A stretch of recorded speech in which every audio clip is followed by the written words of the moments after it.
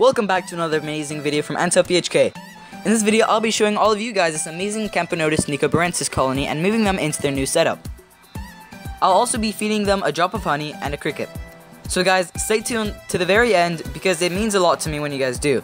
And don't forget to like it if you guys are liking my content, as well as subscribe to not miss any other video.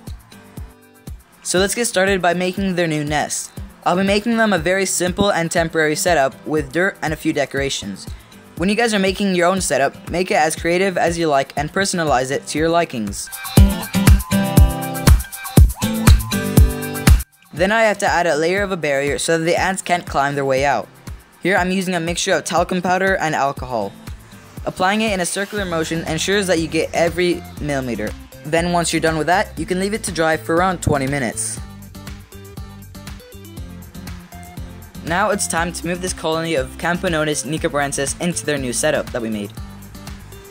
So firstly, remove the cotton and then simply place it into their new nest.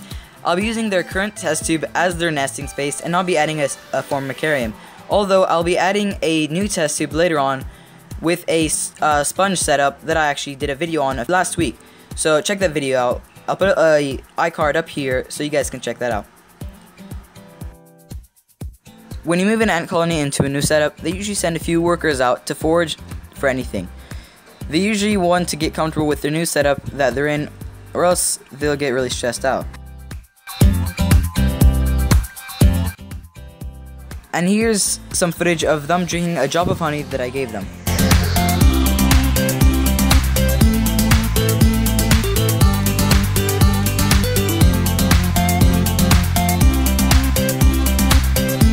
After they drank a lot of honey, I gave them this small cricket. I put it right in front of their test tube because it was pre-crushed and they wouldn't probably find it if it was somewhere else. So once I put it there, one of them started eating it, and then he decided to bring it further in the test tube so that no one else would steal their prey.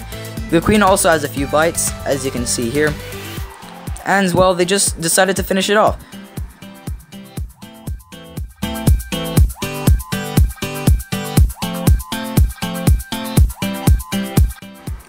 So guys, that was this week's video.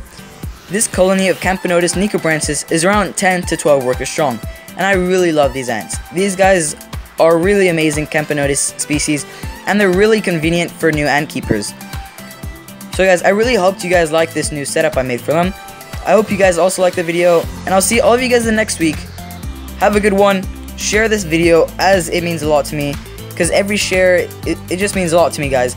I hope you guys understand how much work I'm putting into my YouTube videos, so subscribe, like it, to show your appreciation, and I'll see all of you guys in the next one. Peace.